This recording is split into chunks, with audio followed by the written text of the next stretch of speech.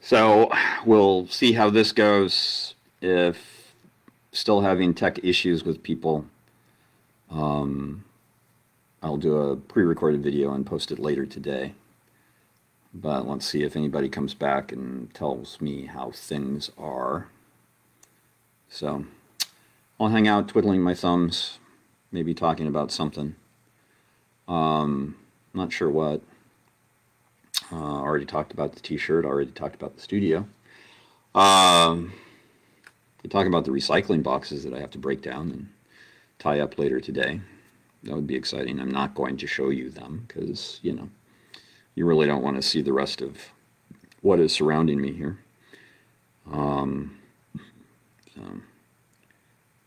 Okay, Rich says it's Facebook issues. So, gee, issues with Facebook? That has never happened before.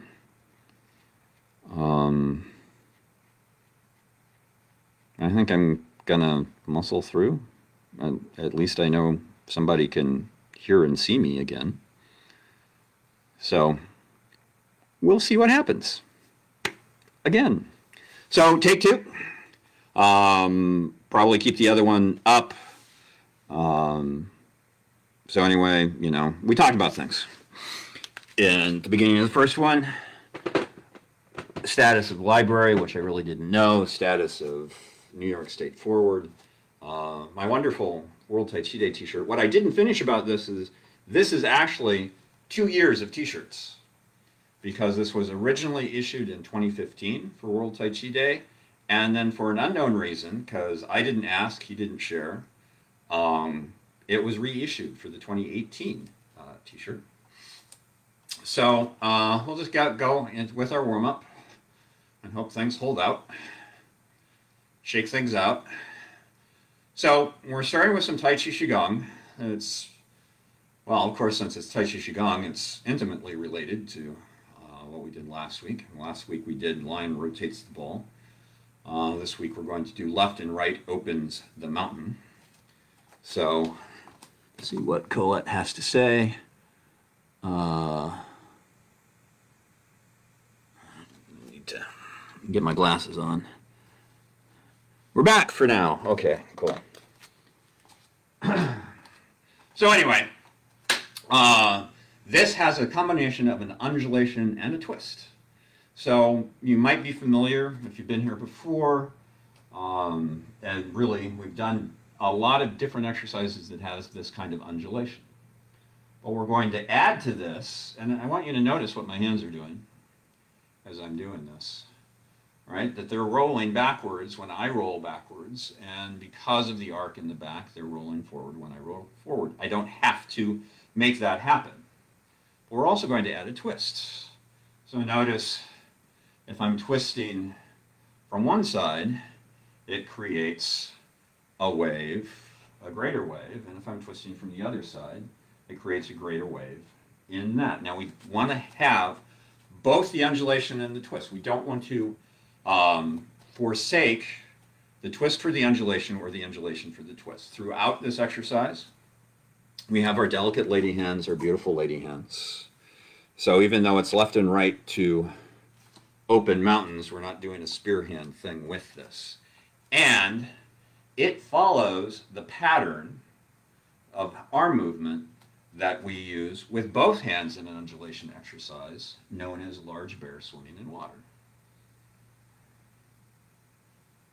Right? Where we do have sort of a little spear hand and moving forward, but we don't have it here. So what that looks like is one hand. Now, when the arm is, I don't want to say this, but when it's waiting its turn, it still should move and be fluid with the body. It's not locked in place waiting for its turn to move forward. So the undulation and the twist drives one hand out and then back. Shoulder impingement, you may be a little bit lower, right, as you come back. No shoulder impingement, you're going to be a little bit higher. So you have both the unrolling of the undulation and the unrolling of the twist.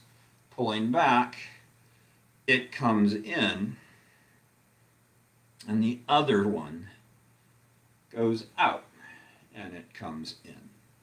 And that's the pattern. A little Facebook caught in my throat there, I think. We're going to do this, I don't know, 6 pairs. Sounds like good, especially since we are a little behind our schedule here. And then, you know, if you missed it before, or you couldn't hear me before, or you joined the second session and haven't seen the first session, we're going to spend post-warm-up exploring 3 different ways of moving from the third brush knee in the 24 posture form in Young style, and ours is medium frame Young style, into playing the peepaw, playing the peipa, playing the guitar, playing the lute. So, a little shake. We're going to breathe into this. We're just going to take, we won't float the hands in the downward palm position. When we breathe into it, we'll float them into a position where they're sort of both sides of the Shiadansi, an acupuncture point, palms up, fingertips angled toward the center. And by the way, when we extend, it is toward the center. It's not right on the right and left on the left. Let the arms dangle. A couple of cleansing breaths. Find an exhalation. Inhale, drawing both hands up.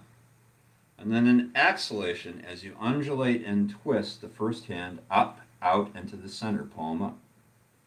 Ideally, an inhalation, pulling back, but breathe when you have to. It is Tai Chi Qigong, so you want the breath and the movement and the breath. So in other words, the breath is generating movement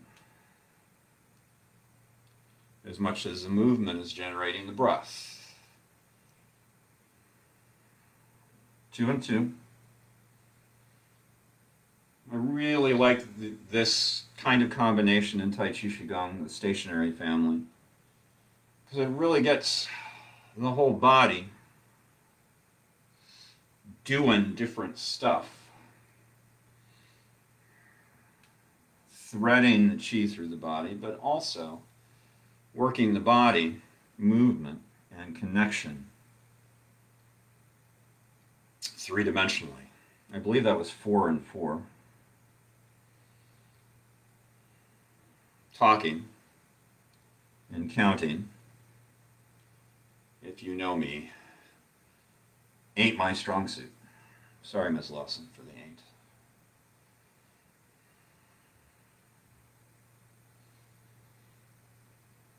If you're new to Water Tiger School, and new to Lawrence McElroy,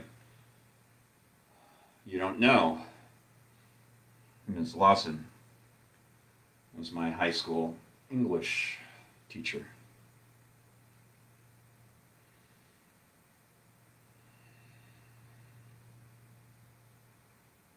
I know I've gone over 6, but I feel like continuing here. A couple more pairs. So 4 more, including that one. 3 more, including this one. 2 more, including this one. And 1 more.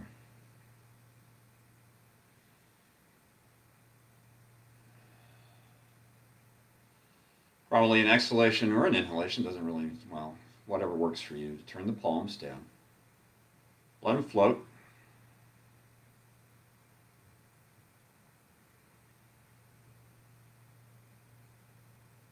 And close.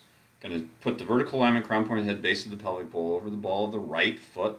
Hands up, out, away from the body. Hands in. Ooh, I hope you do this better than I just did. Foot in, hands down, heels down. And a little rebound. Boom. So there you go. A little left and right to open the mountain from the stationary family of Tai Chi Qigong.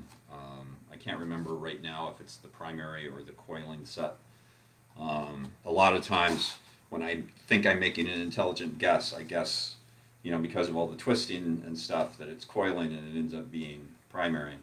So I'm not even going to guess without actually remembering. So as I said, you know, diversity I think is very important to everything that we do, especially when we're at World Tai Chi Day. We talk about that a lot. But you know, we might have 8 or 9 or 10 or 12 facilitators from the same number of programs, or you know, some will send double, you know, have double people. So might have like 12 facilitators from 10 different programs, something like that. And during the group demonstration that we have, the facilitators demonstration, you might have 2 or 3 different people doing something like the 24 posture form, the short form, or they'll be doing the what is supposed to be the same long form. And there are times that it looks like, hey, they're doing absolutely positively the same thing in the same way, and other times it's like, what? Huh? He's going south, they're going east. What's going on? And I think that's a strong aspect of Tai Chi is its diversity. It gives us an opportunity to explore, you know, the way that they do things compared to the way that we do things, and either strengthens your own opinion that what you are doing is right for you, doesn't necessarily mean what they are doing is wrong. It's just not right for you. You know, if the principles are maintained as your lineage defines them, is something that we need to consider. And sometimes, as you explore the way they're doing something as opposed to the way that you're doing something, you're like, hey, you know, that moment's never really felt right to me. I think maybe they're onto something there. I mean, I've made a lot of different changes in the way that I do things from that experience. Some of them are very minute, some of them are quite large.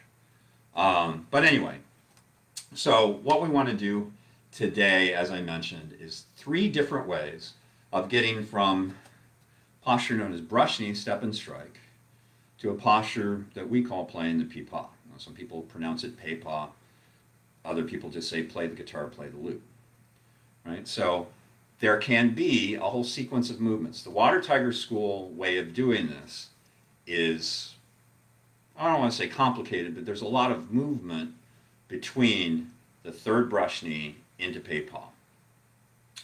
What we need to know is, 1, our 4 stance.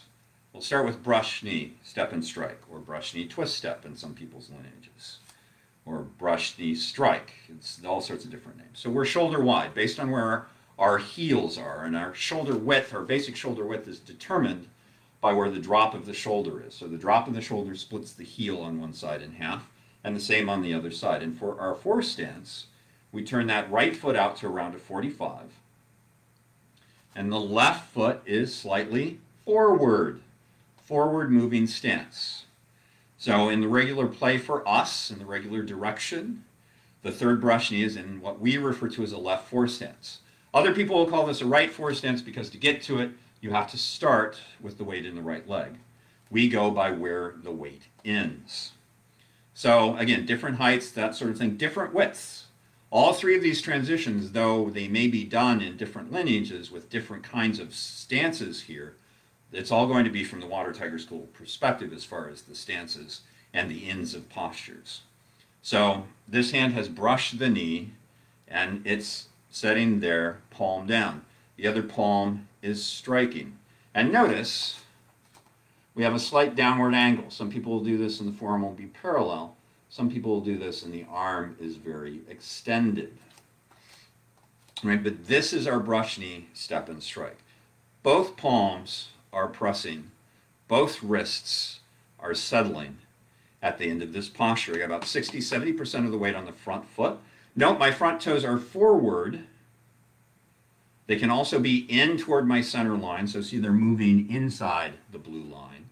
Where you don't want to be in this position is the toes out. Now we're about to, we'll go there when we do the sequence, but we're not going to be moving forward in this position.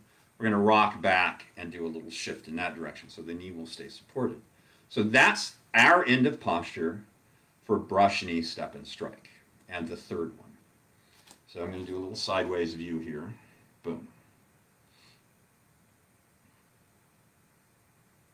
Notice chest is still sunk, back is still rounded.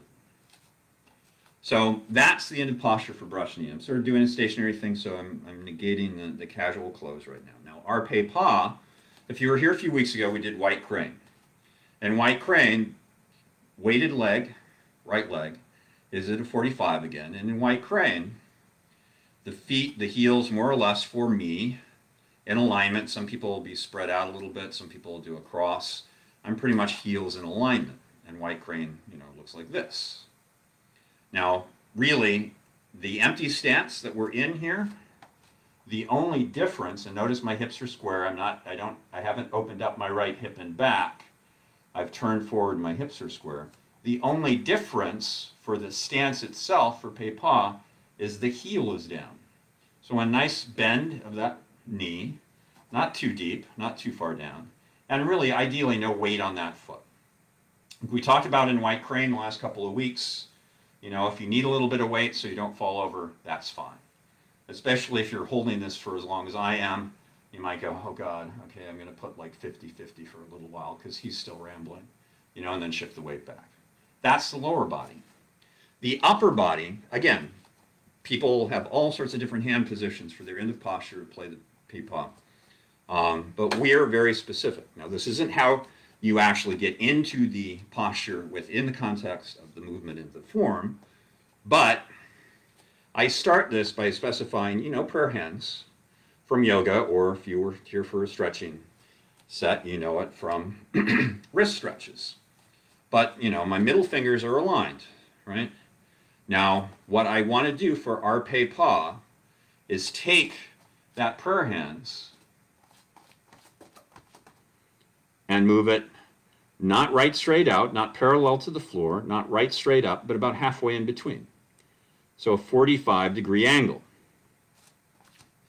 And from there, the right hand moves a little bit closer to the body, the left hand a little bit farther away, but my middle fingers remain in that same alignment. And my palms remain where if you brought them together, they'd slide right into one another.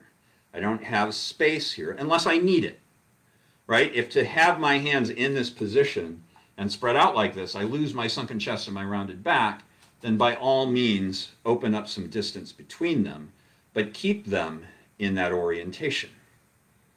But ideally, they should be right where they were in prayer hands.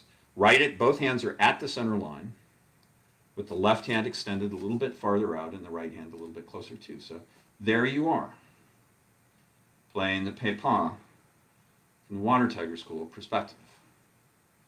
So our postures are, I'm just going to make sure that everything is still going well.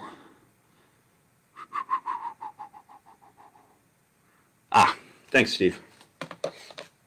I'll look more detailed at those notes at the end of the session. But boom.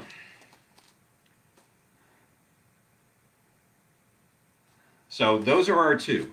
Brush, knee, step, and strike. 3 within our context. And playing the Pei Pa. Now, the Water Tiger School perspective, there are sort of 3 more movements or moments that you'll need to recognize to get from brush knee into Pei Pa.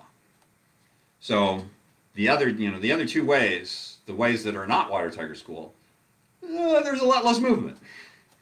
And I'm usually one that really believes in an economy of movement, but I also like this sequence a lot because it gives us a lot of variety, a lot of chances to play with intent, and a lot of chances to play with activation through the body. If part of me moves, all of me moves. Part of me is still, all of me is still. And some different techniques that wouldn't show up otherwise. So one is at the rock back from the last brush knee, you start with a little detour over to the left. So you have a little turnout, and those fingertips, see the right hand, almost spear hand-like, so it's a little bit more active than delicate lady hand, moving to the left. And what that is, intent-wise, is we see an attack coming in, and we're starting to move to intercept it. and the left hand is starting to coil around the left hip. But then what happens is we see a high punch coming in this way. And because we're moving to the left, economy of movement requires us not to do this because we don't have time to arc up and around. But, oops, sorry. But to reach up over the top of the fist, and the fingertips are dropped down. Sort of like, you know, you're not supposed to shake hands these days, but you're shaking hands with Andre the Giant. So you're breaking social distancing rules at this moment. I'm just going to scroll down a little bit, see if anybody else. Nope, okay. So that sort of detour. And notice, as I start to move up this way, the right foot releases. I step onto the heel, and that's about the point that I'm shaking hands with Andre the Giant. So I've moved over the top of that punch. And then we have what we refer to, and by the way, detour, shaking hands with Andre the Giant, and the Egyptian hieroglyphic moment are not names of postures at all. That's just what I call the transitional moments to give people a reference. So you're here, right hand fingertips up, palm toward, at, or through the center line. Left hand fingertips down, palm toward, at, or through the center line. Now when I was younger, I was comfortable and could still keep my chest sunk in my back rounded. My right hand would push to my left shoulder and my left hand would push to my right hip. I can't do that anymore. Structure, muscle, etc., age disallows that. So there's the Egyptian hieroglyphic moment. And from there, turning, oops, hopefully not falling over, into T'ai Chi. So there's a process. Again, there's those hands. And notice what I do with that foot. Boom. I want to pick it up and extend it. So it's more like a small heel kick or a heel stomp than it is just swinging the foot into place. That's an applicable kick. It's a crescent kick, very low, but we want that idea of it being a hidden heel kick or heel stomp. There's also a chin-eye application, by the way, where you step at their toes and press the ball of the foot into their ankle.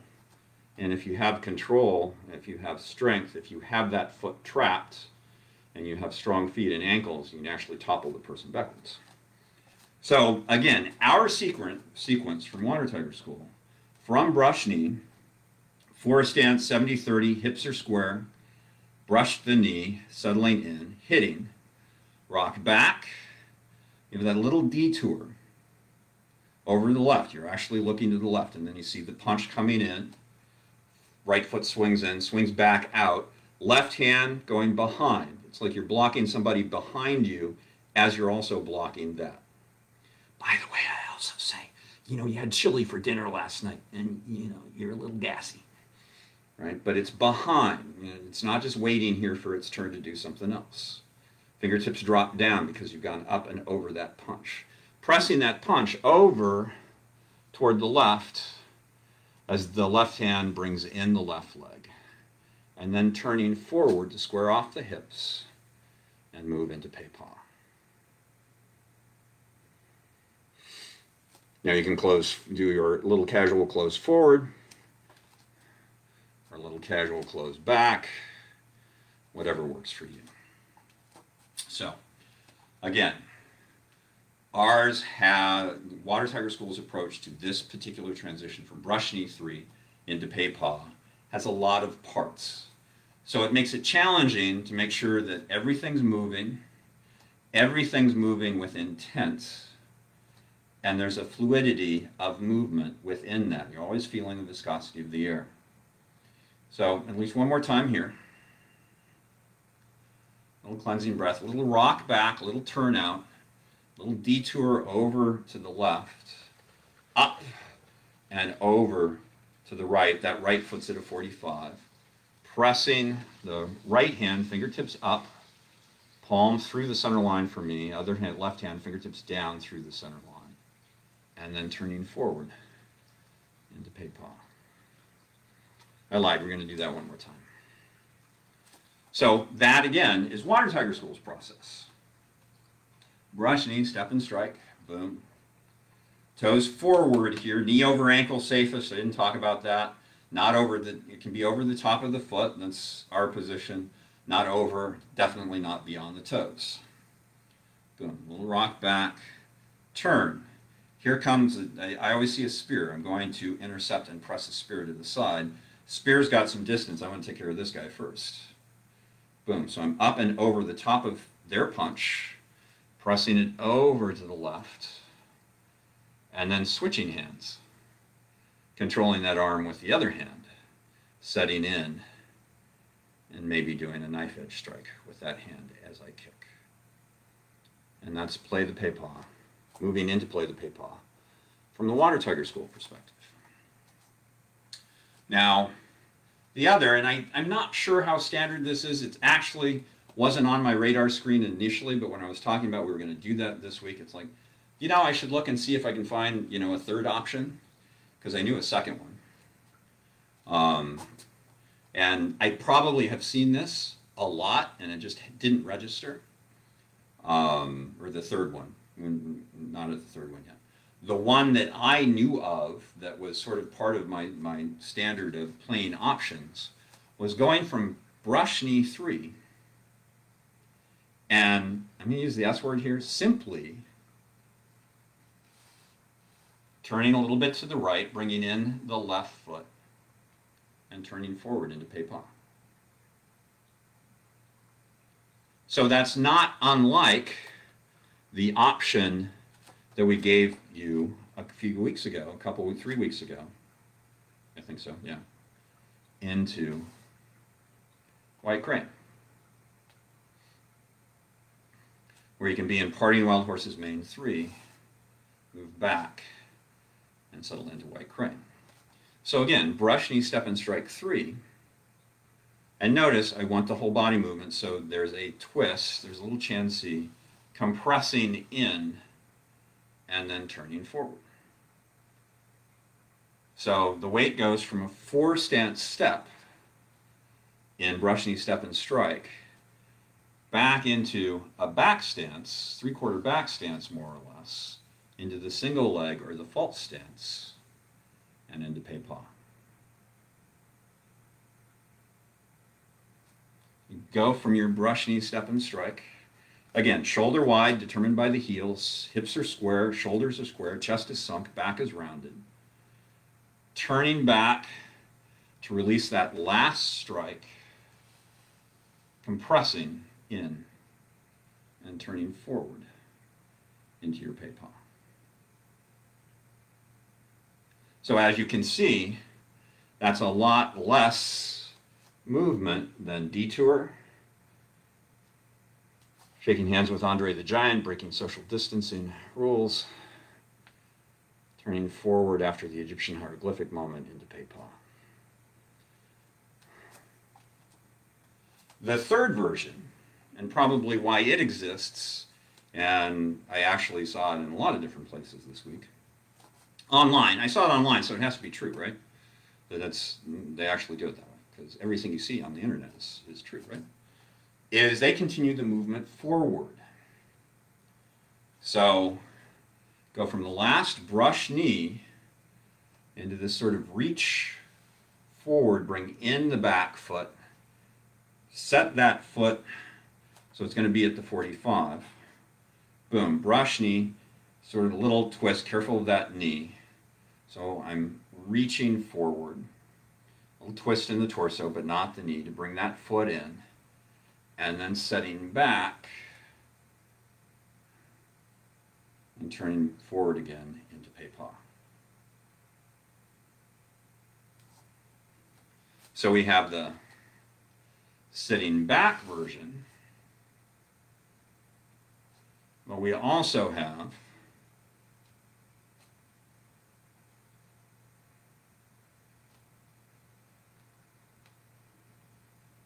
the stepping forward version. Hips square for us. Again, this is still, and I'm still moving into it within the stepping sequence, paying attention to the way Water Tiger School does things, as opposed to the way other people might. Boom. So I still finish with my prayer hands position. Chest is still sunk, back is still rounded. Oops. So you can have, boom, little rock back, little turnout. There's that, you know, attack coming in that direction. Oh, this guy's closer. Reaching up and over that punch, deflecting it to the side, or Egyptian hieroglyphic moment, or squeeze box. It's Diane's name for it. Boom.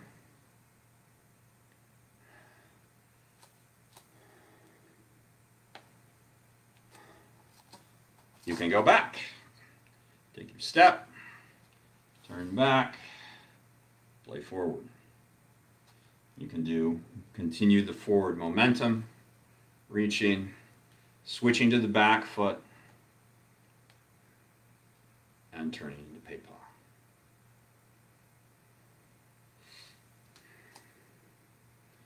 So 3, I wouldn't necessarily say really, really different ways of doing it. Of course, within the context of the lineage and the way that they may move as opposed to the way that we move at Water Tiger School. If you saw somebody who always did it like this, probably everything else also had, in the flavor of the movement and the end of posture, would also be a lot different. I mean, a lot of people have T'ai Chi, and, you know, one hand is fingertips up and the other, you know, fingertips forward, and all sorts of different configurations and hand positions and that sort of thing. And even for brush knee, I mean, there are a lot of people that do brush knee, and they have a big, long extension about shoulder height, and I used to do it sort of close to that way. Each of them, I like the feeling, but again, that variety of movement for us in Water Tiger School, getting from brush knee 3 into T'ai Chi, serves our approach, natural movement, intense movement through the body, and really sort of threading the 9-hole pearl as you move. It really helps us explore all that. Not that the others don't, but I like the way in which we do. Doesn't mean like in 5 or 10 years I'm going to change my mind and go, you know, that stepping forward thing, I really like that better. That works for me now. It could be a deepening of understanding. It could be my balance isn't what it used to. Who knows? Boom. So our 3 ways, one more time. Rock back, turn out. So you have the detour from brush knee 3. That left hand is alive, going around behind. You have the shaking hands with Andre the Giant. You have the Egyptian hieroglyphic moment. And remember, again, those are names of transitional moments just for reference, not postures. The only 2 postures here are brush knee 3 and play the T'ai Chi. You have the step back method, where you get into not party the wild horse's mane. You get into brush knee, set back, there's a little turn into that back leg, and forward. You have the stepping forward method. You have brush knee. It's given everybody a beat or 2 to get there. You have that little twist without twisting the knee. I don't want to put that kind of pressure on the knee, so I'm absorbing the twist in the hips and the torso as I reach forward, bring that right foot in, set it down so it can be at the 45, draw in, almost an Egyptian hieroglyphic moment, but not quite. I'm not defining it because other people who do it this way wouldn't have the Egyptian hieroglyphic moment. And there you go.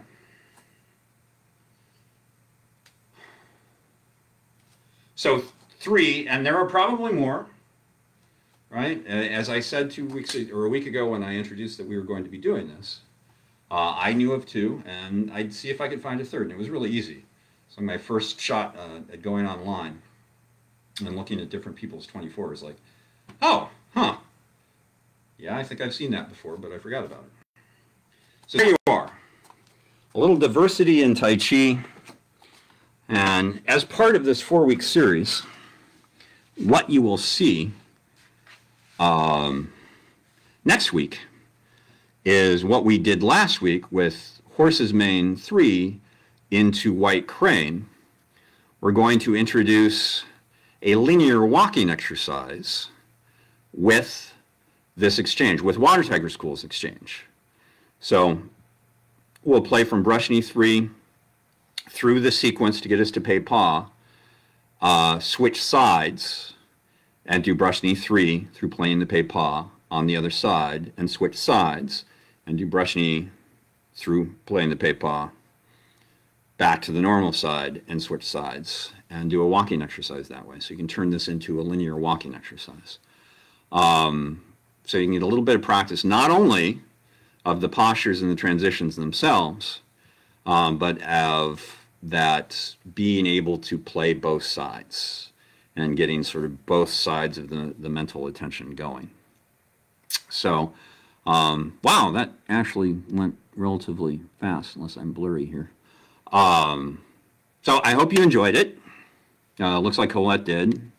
Boucher, I'm glad you liked it. You're welcome for the practice. And just going to scroll down a little bit.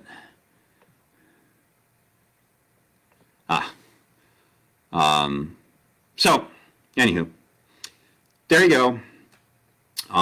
Again, next week a walking exercise. Not sure if we'll have original content on the YouTube channel this week or not. We do have something in the queue, a little stretchy time, just one, with modifications, which is basically don't go as low, and intensifiers, which is basically go, hey, yeah, you're going to add more to this. However, I have a lot of personal, I'm working on getting a lot of things on my calendar this week that are sort of, as things are opening up, things that I have to do that have been delayed from home isolation. So we'll see how that goes. Otherwise, we've sort of been hitting Wednesday for uploading old Facebook Live presentations on the YouTube channel, and we're going to continue doing that, just one a week. And again, sort of the difference, we started the live because we knew we could, and we also launched then the YouTube channel because we knew also that there were at least a handful, if not a number of people in the programs, in the public class programs, that weren't on Facebook. So we wanted to give them an opportunity to do something without having to sign up for Facebook. So for a while we were doing original content on a regular basis, and then when we discovered that we could upload the Facebook Live archive, and you can thank Tony Horton for that. I'm sure the button was there and we just didn't notice, but he pointed it out. So anyway, I'm rambling. I'm not sure why. I mean, it's not like I'm lonely. I'm home isolating with my wife, so we are literally together alone with 3 cats. But yeah.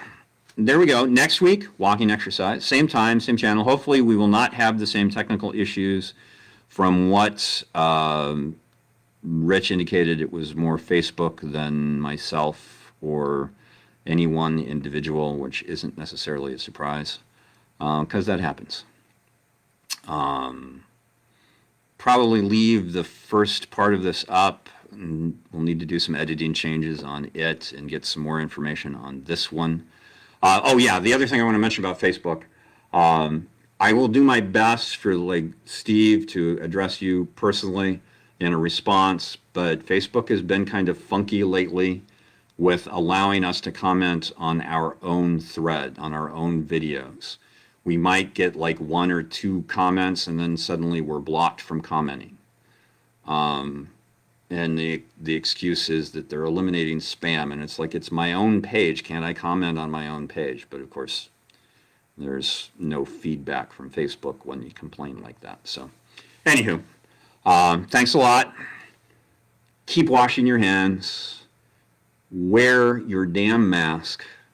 I mean, we're doing pretty well on Long Island. Suffolk County had a spike last week because people weren't paying attention to social distancing rules and masking over the 4th of July weekend, and we almost hit 2% infection rate again. It dropped down by this last weekend. I'm not sure where we are today, but we're still hovering around 1%.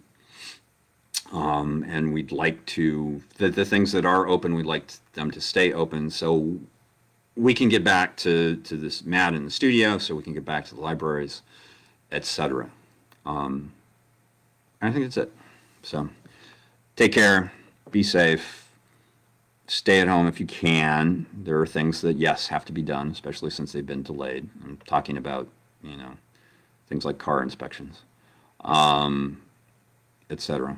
And wear your mask when you do go out, and stay away from crowds. And we'll see you, well, I won't see you, but you'll see me, hopefully. And hopefully you'll hear me. And we'll talk to you later.